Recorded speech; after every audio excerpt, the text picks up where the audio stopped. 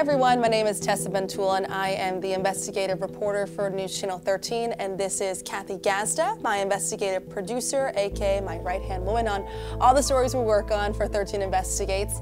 And today we're just going to give you a behind-the-scenes kind of look, talk through of our investigative series on overdoses in Gloversville. So what this story really is about is overdoses, especially with the opioid epidemic. We see it all over the country, especially here in the capital region.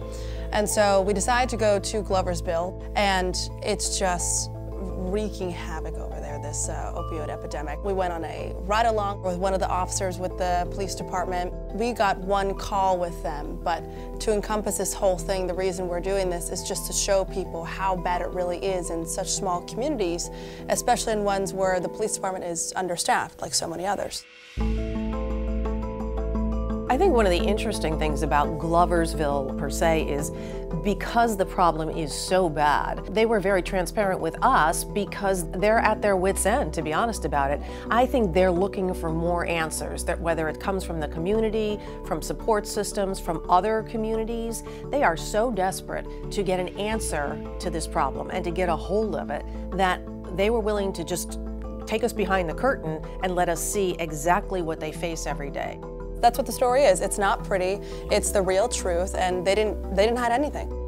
It's an uphill battle for them, it really is. They're very forthright in saying that they see repeat what they call frequent flyers, you know, folks who get saved with the Narcan doses and turn right around and OD again. And it puts a lot of stress on them too. Absolutely. And it takes away from the other work that they should be doing as law enforcement. Every place has this. No one is immune. There's no socioeconomic group that isn't attacked by this problem.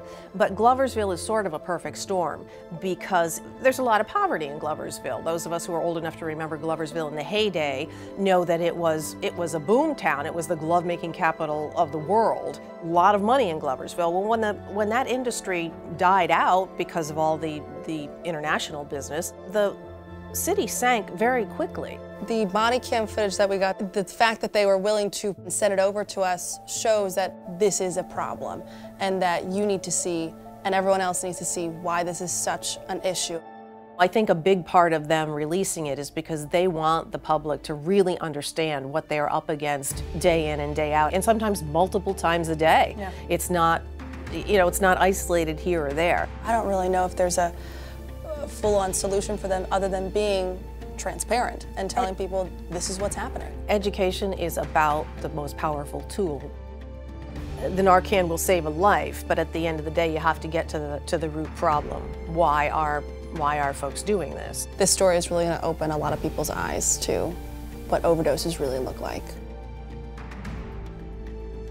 Current events are not pretty, and this is our job, is to tell you how it really is. That's part of our mission, to show the people who are in charge what the issues are and to hold them accountable. And to some degree, you'd like to hope that if the public sees it, you'd like to hope that that would put the pressure on those folks who are in charge to be more proactive on this issue. This is a two-part investigative series that will air starting Wednesday, September 7th and Thursday, September 8th. Both nights will illuminate the problem, will educate the viewer, and hopefully be at least part of the solution.